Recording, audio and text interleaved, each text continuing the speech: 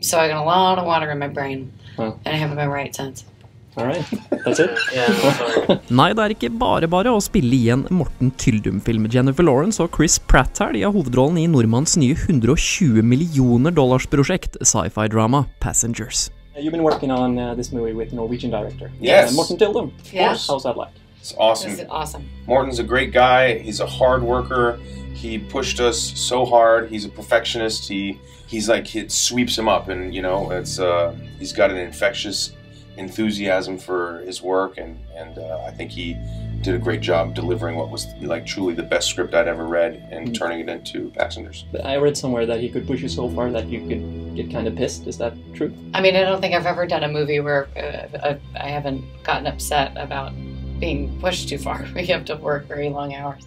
I loved working with Morten. I think he's brilliant. He cracked the whip. When we were all tired and wanted to go home. Lawrence, hun har fått mye oppmerksomhet for rollen. Det er fordi hun i Passengers gjør sin aller første sexscene, og det med sin gifte motspiller Pratt.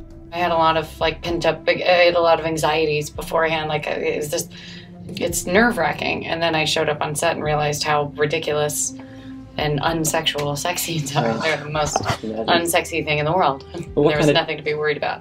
What's the biggest challenge with doing a scene like this? It's probably just, it's embarrassing. You're around all of the people that you work with. Acting is embarrassing. Acting is embarrassing. Do you put your heart and soul on the line, and they say, let's do it again?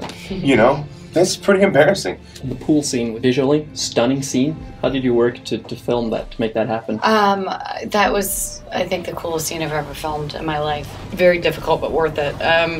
I was in a pool and a tank, probably combined about 2 weeks. I couldn't really let any bubbles out because that would give away the whole gravity thing, because the bubbles would go up.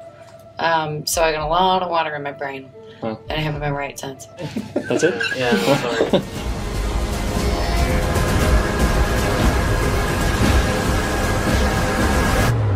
There's a reason we woke up early.